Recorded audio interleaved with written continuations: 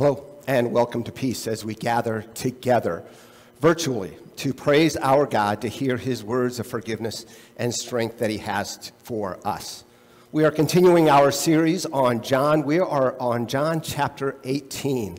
And as we look at this chapter, we see how love was denied to Jesus, even though he loved his disciples till the end.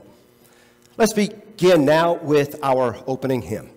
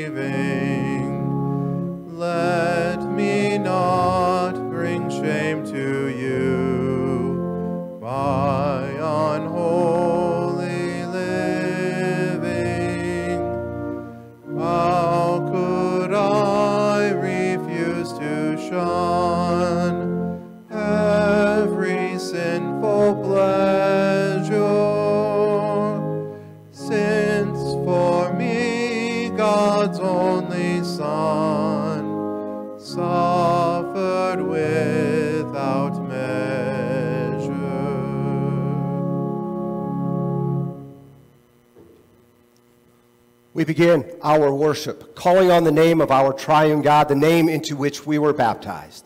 In the name of the Father, and of the Son, and of the Holy Spirit. Amen.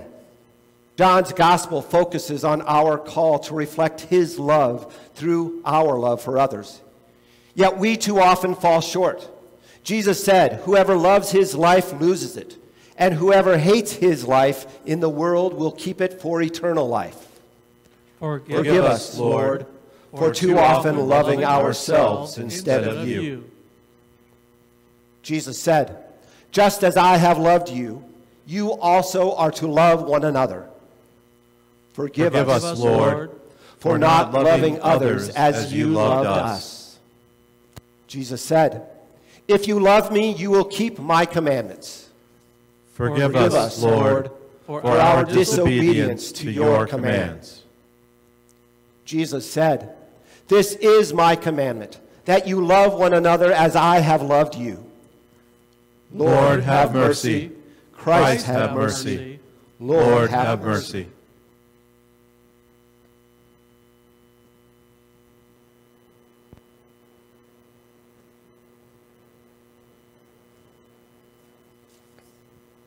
God, in his mercy and grace, has given his Son to die for you, and for his sake forgives you all your sins. As a called and ordained servant of Christ and by his authority, I therefore forgive you all your sins in the name of the Father, and of the Son, and of the Holy Spirit. Amen. We continue by singing.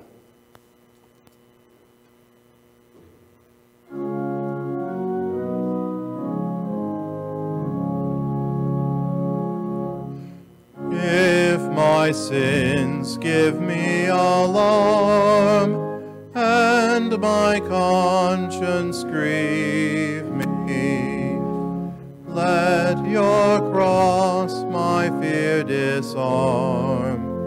Peace of conscience give me. Help me see forgiveness won by your holy passion.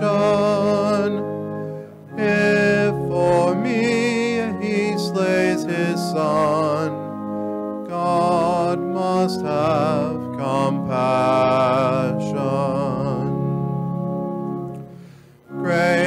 Graciously my faith renew. Help me bear my crosses, learning humbleness from you, peace mid pain and losses. May I give you love for love. Hear me, O my Savior, that I may in heaven above sing your praise forever.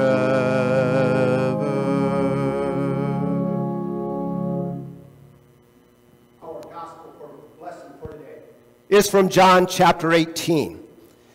Leading up to this point, we have seen Jesus speaking with his disciples, preparing them for what is to come.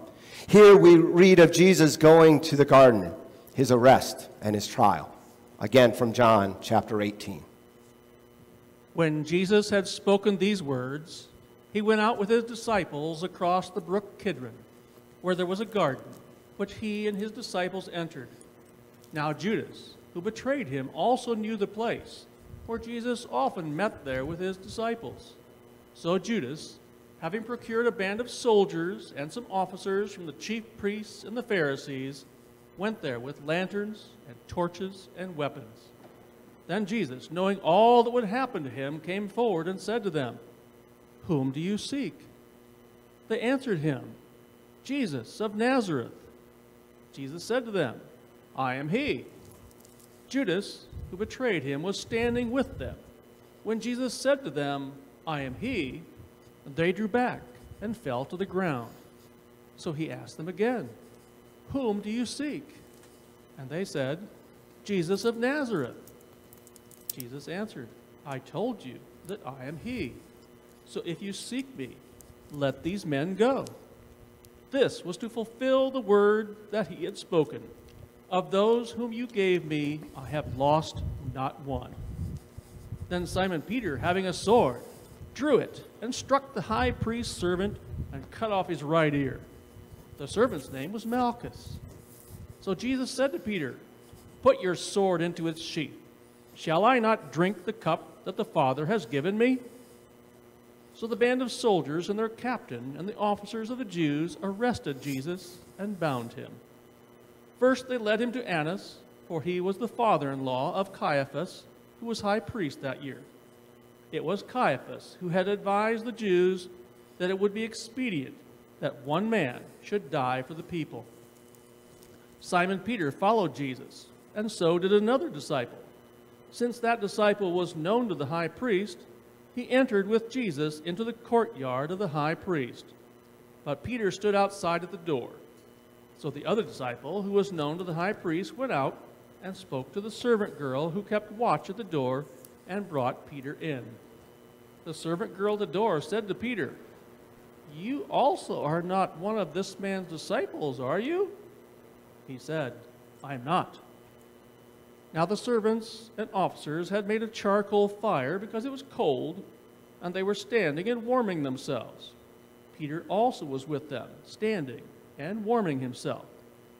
The high priest then questioned Jesus about his disciples and his teaching. Jesus answered him, "I have spoken openly to the world. I have always taught in synagogues and in the temple, where all Jews come together. I have said nothing in secret. Why do you ask me? Ask those who have heard me what I said to them.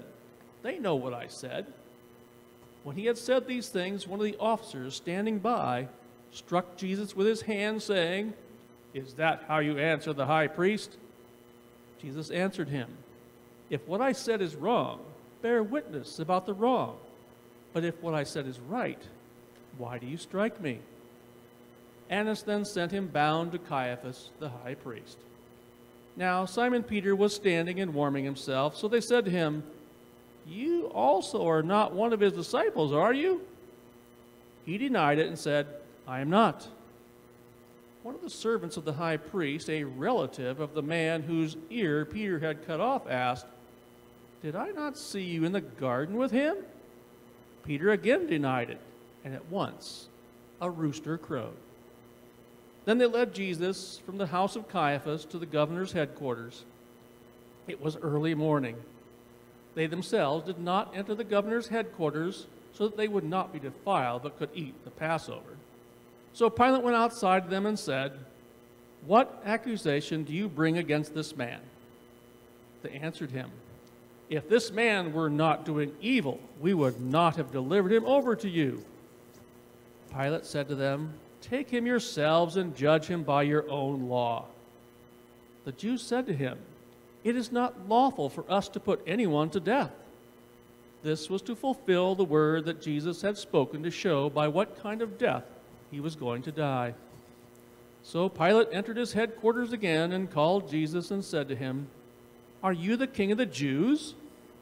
Jesus answered, "Do you say this of your own accord, or did others say it to you about me?"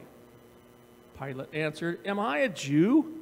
Your own nation and the chief priests have delivered you over to me. What have you done?"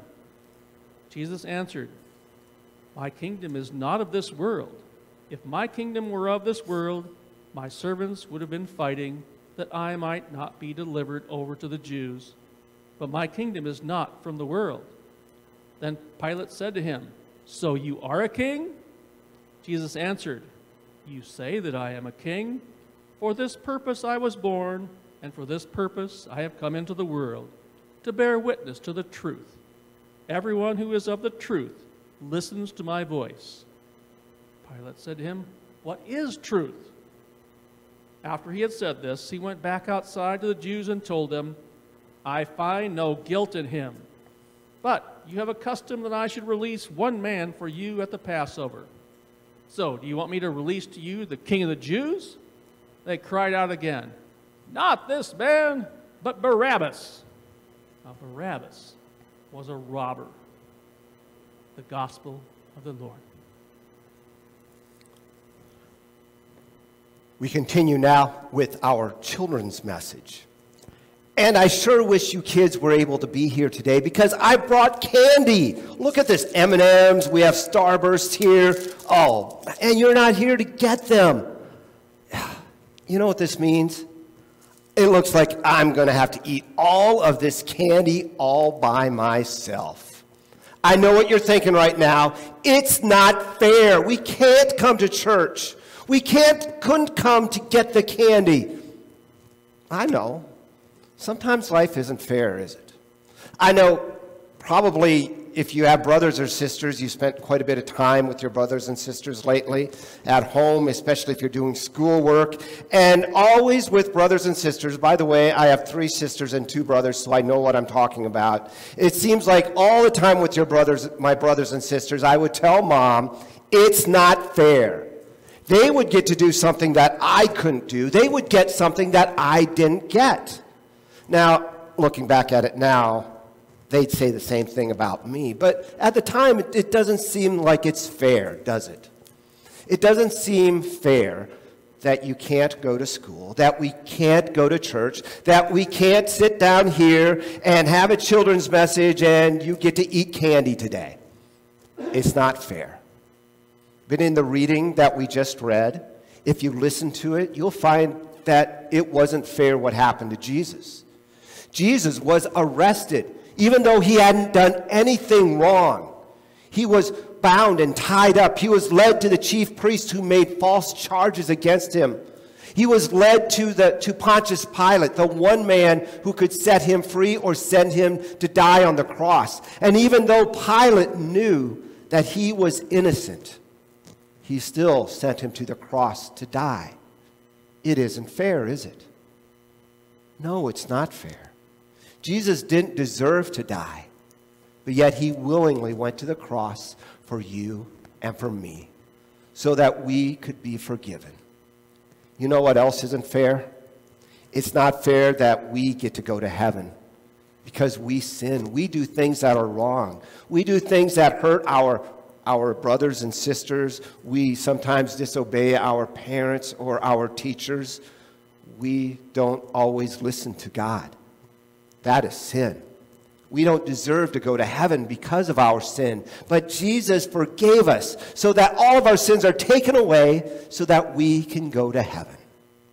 We thank God for his forgiveness that he gives to us through Jesus.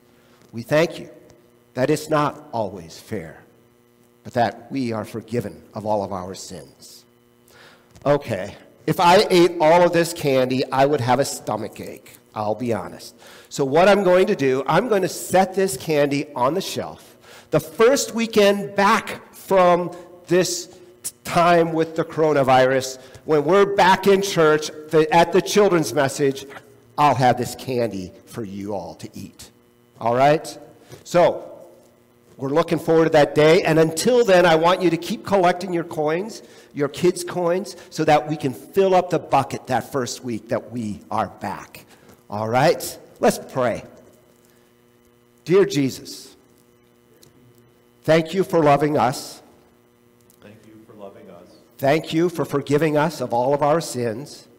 Thank you for forgiving us of all our sins. Guide us. Guide us to trust in you. To trust in you. Even when life doesn't seem fair. Even when life doesn't seem fair. We love you, Jesus. We love you, Jesus. Amen. Amen. Let's continue now with our sermon song, My Hope is Built on Nothing Less.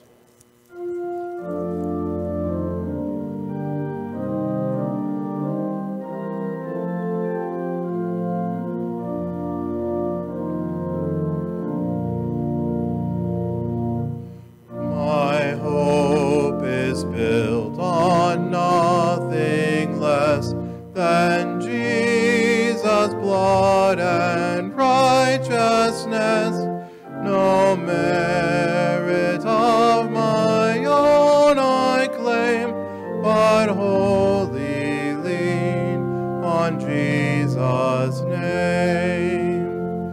On Christ the solid rock I stand, all other ground is sinking sand. When darkness veils his lovely face, I rest on his unchanging grace. In every high and stormy gale, my anchor holds within the veil. On Christ the solid rock I stand, all the ground is sinking sand. His oath is covenant and blood. Support me in the raging flood, when every earthly prop gives way. He then is all my hope and stay. On Christ the solid rock I stand, all other ground is sinking sand. When he shall come with trumpet sound, oh, may I then in him be found, clothed in his righteousness alone, redeemed to stand before his throne. On Christ the solid rock I stand, all other ground is sinking sand.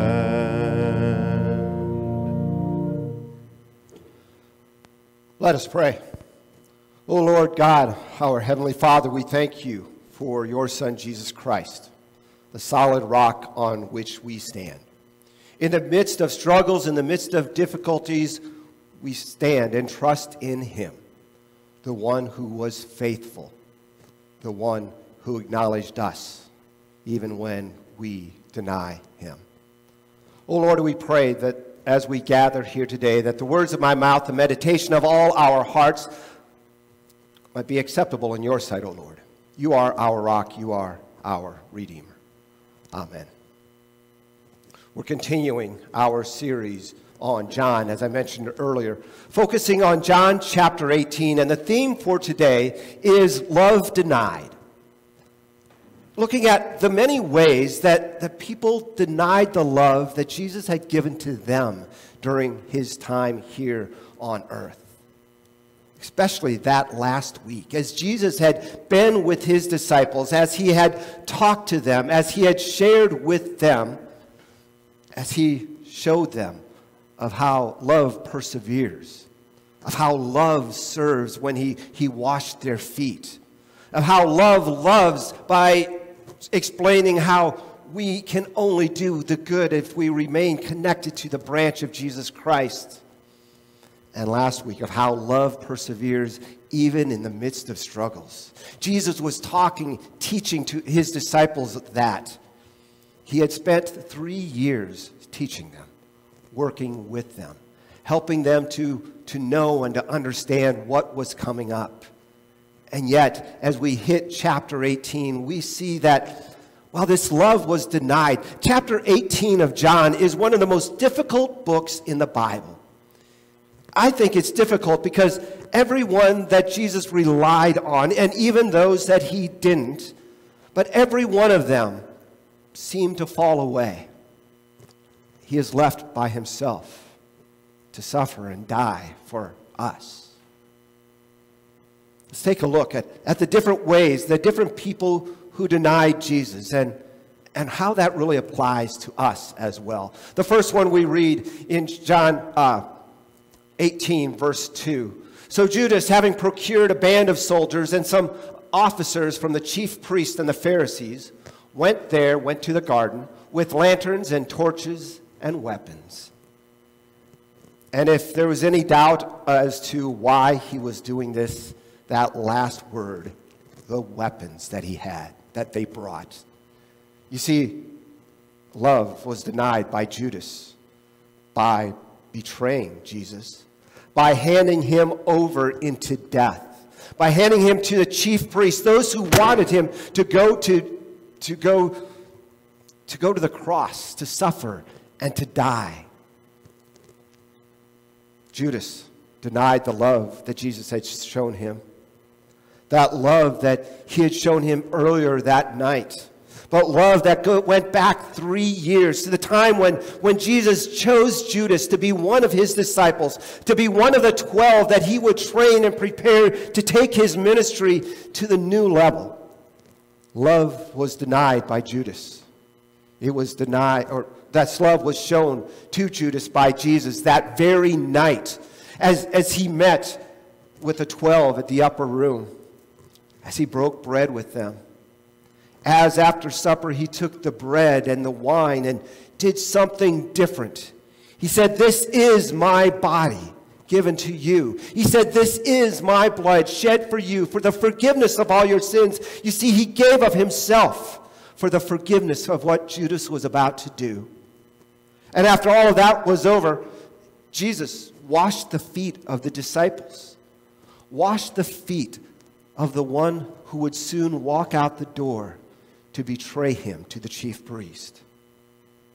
Yes, Judas denied the love that God gave to him by his betrayal.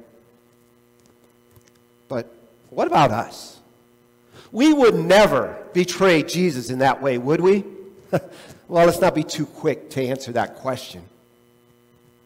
I want you to think back in your life. Some of you might not be too hard to think of an example like this. But has there ever been a time when you have used God's name not in a way of prayer and praise, but in a way of bringing a curse down on someone else, or an explanation of just a word that you say when you're excited, when you're mad, when you're upset, whatever you're feeling, you express it by using God's name, or more specifically, Jesus Christ. If you do use his name in that way, you're betraying him. Because what you're saying is that Jesus is not our Savior. Jesus is not the one who came to save us, whose name we hold holy because of what he has done for us. Instead, his name is used as a curse, as a nonsense word, as simply something we say. As we read the last couple of chapters before this, the name of God that Jesus proclaimed, Jesus' name is to be held holy and lifted up, not to be used in any other way. You see, when we misuse his name in that way, we are betraying Jesus and on who he is. Let's go to the next one. Verses 10 and 11. Then Simon Peter, having a sword, drew it and struck the high priest's servant and cut off his right ear. The servant's name was Malchus. So Jesus said to Peter, "Put your sword into its sheath. Shall I not drink the cup that the Father has given me?" Love was denied not only by Judas, but also by one of Jesus' closest disciples. Love was denied by Peter. Now, we might think that that's a stretch, but that's what Peter was doing. He wasn't allowing Jesus to do what he had come to do. Jesus had explained to them multiple times of how it was necessary for him to go to the cross, to suffer and to die. Peter himself said that Jesus was the Christ, the Son of God. But yet now Peter was taking matters into his own hand and doing things that was not of God, that he did not desire, using force and violence to try to save Jesus, even though Jesus could have called down a legion of angels to take him from that time and protect him. Peter thought it was up to him. He denied the love of Jesus and what Jesus was about to do, even though he tried to do good.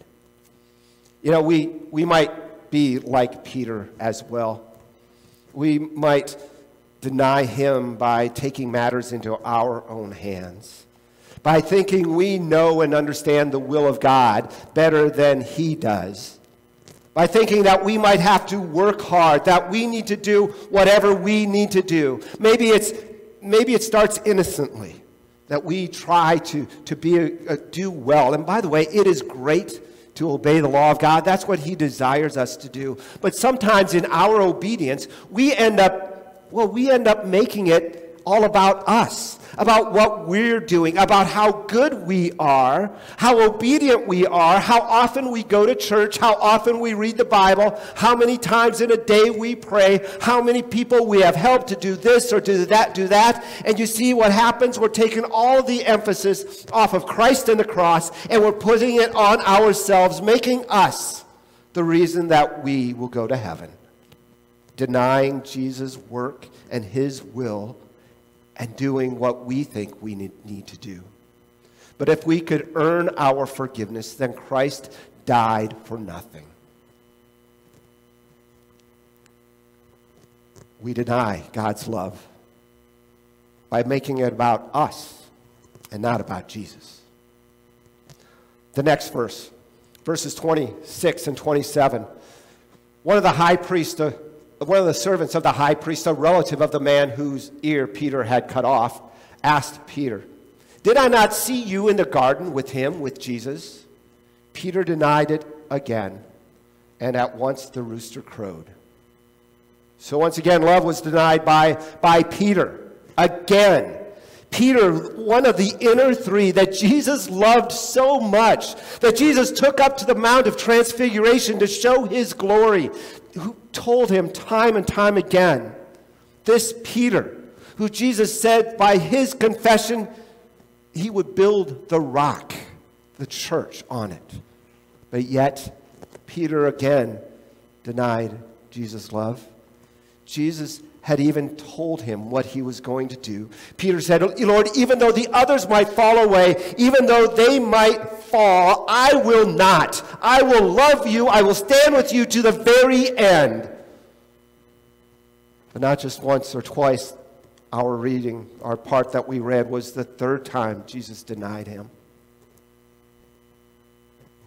It's often like us, isn't it?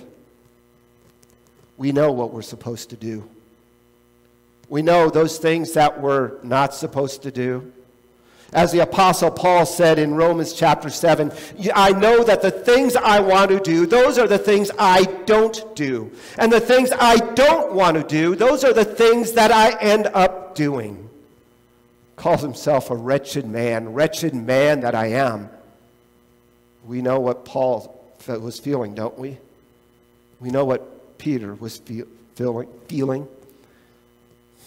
His spirit was willing, but his flesh was weak. Fear overcame him, and he denied the Savior. We too, again, are like Peter. We fall. We don't do what we know we should. We try harder, but yet we still seem to fail. We cry out with Paul, "What a wretched person I am." The next one, verses 30 and the last part of 31. The Jews answered Pilate, "If this man were not doing evil, we would not have delivered him over to you." The Jews again said to Pilate, "It is not lawful for us to put anyone to death." You see, the Jews had brought Jesus before Pilate, and they were trying to get him sentenced to death, something that they couldn't do. Love was being denied. Jesus' love was being denied by the religious leaders. Now, Jesus and the Jews, the religious leaders of the day, they never really got along well. Jesus was speaking the truth, and they didn't want to hear the truth. They were more worried about keeping their position and their power than they were about God's kingdom coming to this world. But yet Jesus still came for them. In John 1, it says he came for his own, but his own did not receive him. Jesus came for God's chosen people, the Jewish people. And yet the religious leaders and many of their followers rejected and denied the love of Jesus. Jesus often was reaching out to them. He was trying to convict them in their sinfulness, but yet they wouldn't hear any of it. Love was denied by those religious leaders who thought that they knew best. Now, this is one that we could easily say that we're not like the religious leaders, right? That we are not like them because we believe in Jesus, we trust in him, but yet all too often we don't live our life that way. All too often, we live our life of sin. Even though we are called to imitate Christ, our imitation is often more of the religious leaders than of the one who called us out of this sinfulness. Yeah, I think if we're honest about it, we're like the religious leaders. We would rather rely on our own righteousness sometimes than that of someone that we hardly know. One more person denied the love of Jesus. Pilate said to Jesus, "What is the truth?" And after he had said this, he went back outside and said to the Jews and told them, "I find no guilt in him." Love was denied by Pilate. The love that Jesus had shown to Pilate by telling him the truth, that his kingdom was not of this world, but that he had come into this world to reveal the truth. The truth was standing right in front of Pilate in the person of Jesus Christ. Pilate knew that Jesus was not guilty. He even tried to find an easy way out. He had Peter stand, or had Jesus go out and stand before them and offer to release Barabbas, a murderer, or Jesus, the King of the Jews, and they wanted Barabbas, a murderer, released instead of Jesus. Pilate, in the other Gospels, it says that he washed his hands of the whole thing. In other words, he tried to make the blame not upon himself, but upon them. But he was the one that made the decision. He denied that love of Jesus, the love that Jesus had for him. Jesus was never about rebellion, about overthrowing the government. He said, "Give to Caesar the things that are Caesar's." He never had an issue with Pilate or what he was doing there. But yet, Pilate sentenced him to death for a crime that he didn't commit. So are we like Pilate? So are there things that we look at with the truth? Even though we know what is true, what is right, we kind of take a little bit of that truth and say that it's okay, even though we might live a lie. Or maybe we act like the evil one in Genesis chapter 3, where he took the truth and made it a half-truth and a half-lie and tell it like it's the truth. You know, we are not an honest people.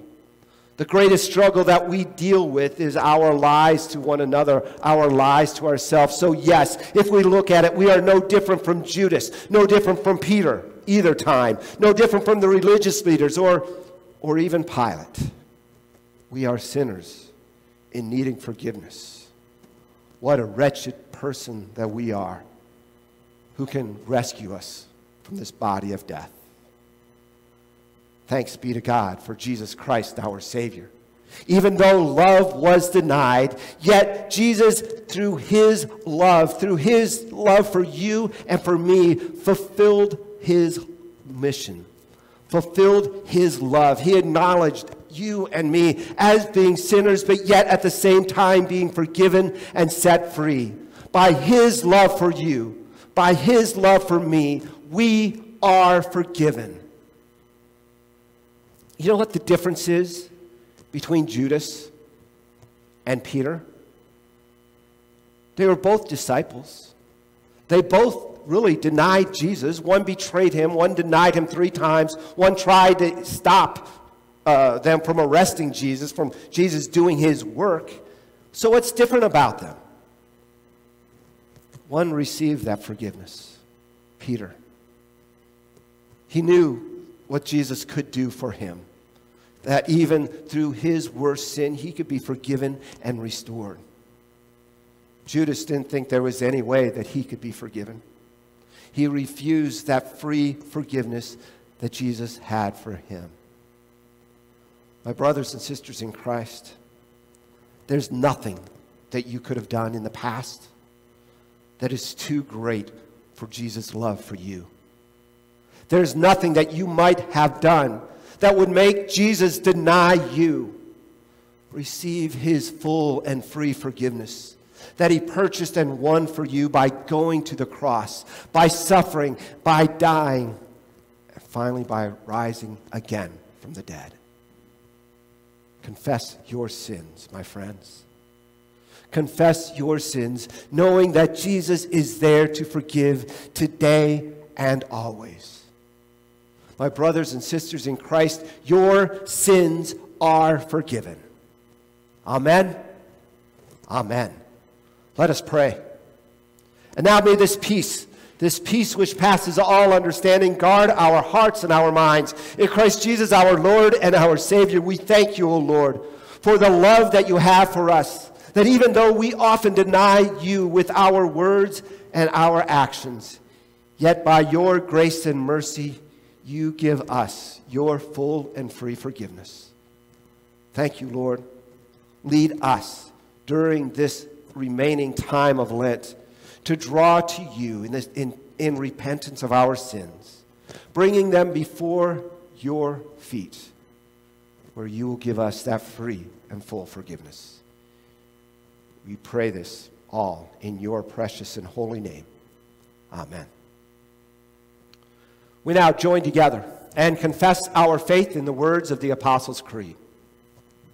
I believe in God the Father Almighty, maker of heaven and earth, and in Jesus Christ, his only Son, our Lord, who was conceived by the Holy Spirit, born of the Virgin Mary, suffered under Pontius Pilate, was crucified, died, and was buried.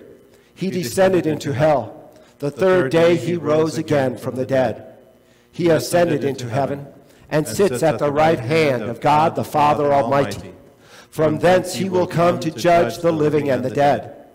I believe in the Holy Spirit, the holy Christian church, the communion of saints, the forgiveness of sins, the resurrection of the body, and the life everlasting. Amen. Let us go to our Lord in prayer. O Lord God, our heavenly Father, we give thanks to you for your great love for us, a love that you so great that you will not deny us before your Father in heaven. We thank you, O Lord, for that faith to trust in you above all things. Lead us and guide us, O Lord, to recognize our sinfulness and our need for you and what you have done for us. Lord, in your mercy, hear our prayer. O Lord God, we hold up to you those in our congregation and friends of our congregation who are in need of your healing and of your strength. We hold up to you this day Emma, Catherine, Jean, Stacy, and Caleb, Tiffany and Lori, Larry, Jane, and Kristen, Joe, John, Paul, Kay, and Lee, Tammy and Mark, Shirley and Esther, Wilma, Mert, Rosemary, and Lee, Pete, Larry, Lori, Nina, Greg, John, and Dave, Bob, Mark, and Shirley, and those that we hold in our hearts at this time. Be with them, Lord, in the midst of their struggles and difficulties. Keep them in the strong faith, knowing that you love them and you will deal with them according to that love. Lord, in your mercy, hear our prayer. O Lord God, we pray for Amber Cole and her family as they mourn the death of her Uncle Dave. Comfort them during this difficult time as they are unable to go back for the funeral to comfort her aunt. Give them the reminder of the hope that we have, not just in this life, but the promises you give to us of eternal life through Jesus our Savior. Lord, in your mercy, hear our prayer. Lord, guide our missionaries, our pastors, our church workers, all who serve in your church. We pray for our volunteers as well, who give of themselves so that the work of the church might be done.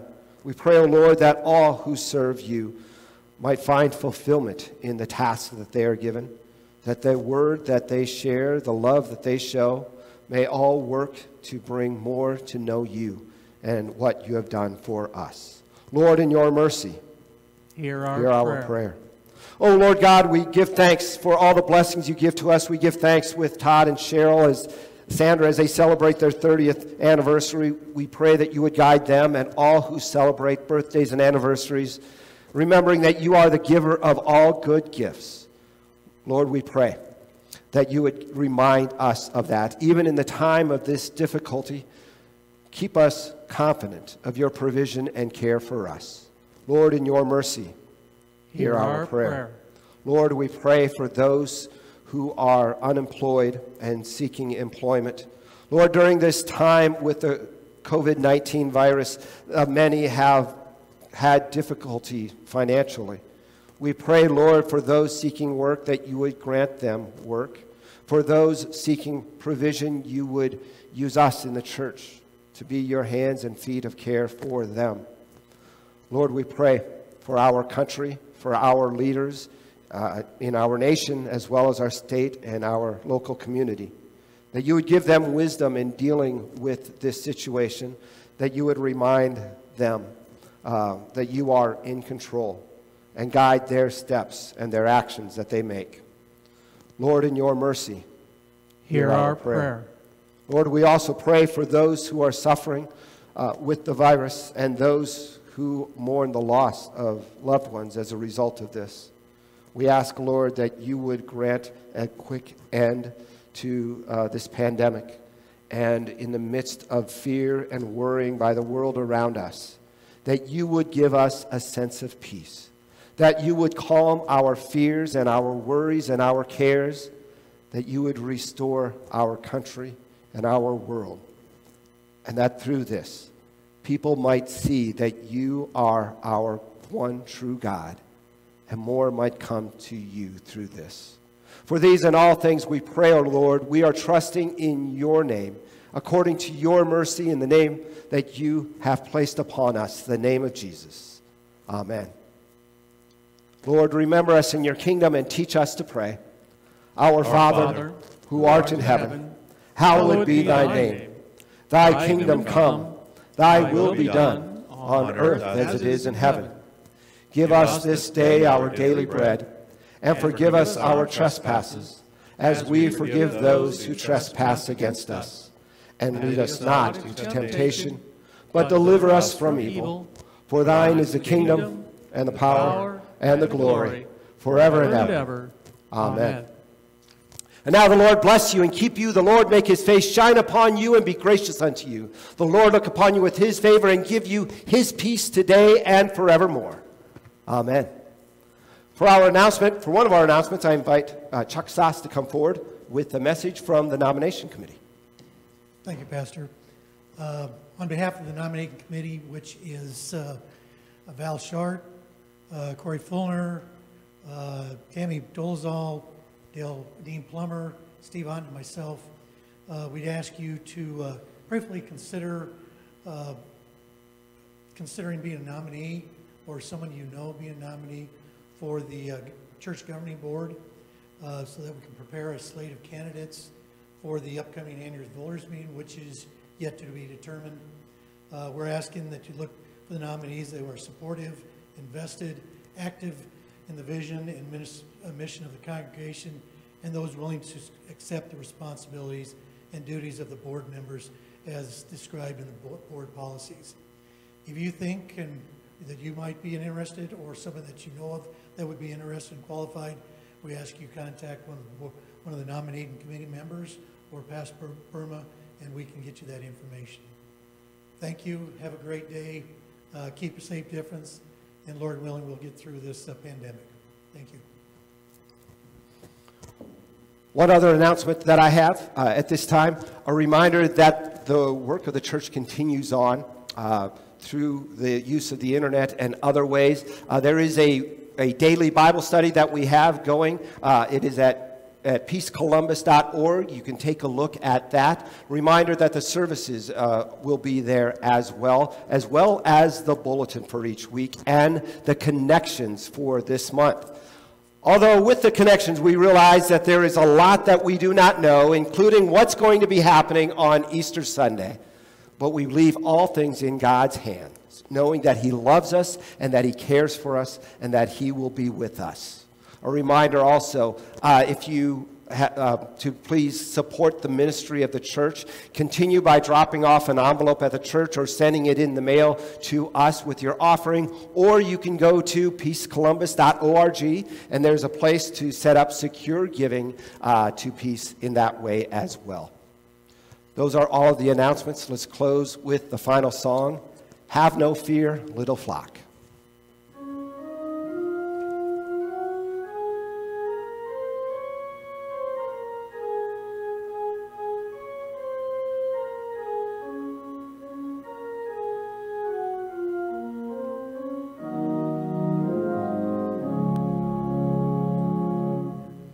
Have no fear, little flock, have no fear, little flock, for the Father has chosen to give you the kingdom. Have no fear, little flock. Have good cheer, little flock, have good cheer, little flock, for the Father will keep you in his love forever. Have good cheer, little flock. Praise the Lord high above, praise the Lord high above, for he stoops down to heal you, uplift and restore you. Praise the Lord high above. Thankful hearts raise to God, thanks to hearts raise to God, for he stays close beside you, and all things works with you. Thankful hearts raise to God.